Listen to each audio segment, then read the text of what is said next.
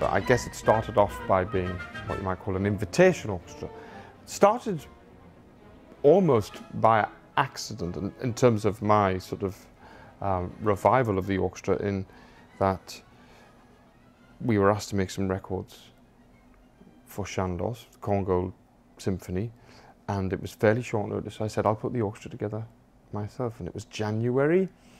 Most people were free, everybody was free, and so I ended up having all my favourite people in the orchestra. And I guess it's an orchestra of musicians who all think the same way about music. We've got lots of principals from, you know, important orchestras, lots of string quartet players, lots of soloists on various chairs. So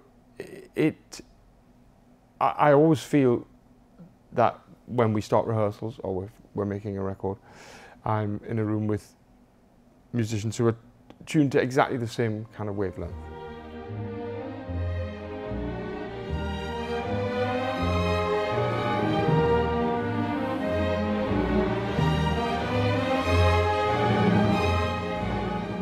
Well, the size of the orchestra is dictated by the program, and the programs are chosen over a period of time, multiple conversations. I always think building a program is a series of circles, and it's the bit of the circles that overlap that gives you the, you know, the final program. What do the Aldeburgh Festival want?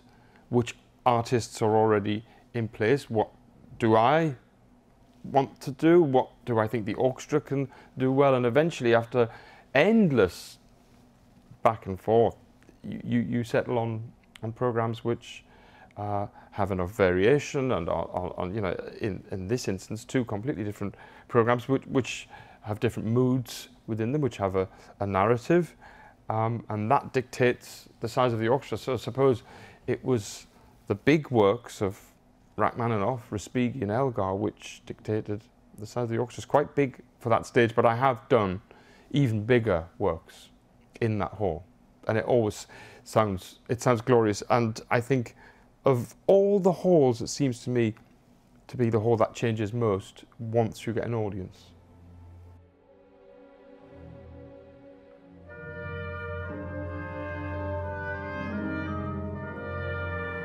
Subscribe to Marquee TV for unlimited access to the world's best performing arts.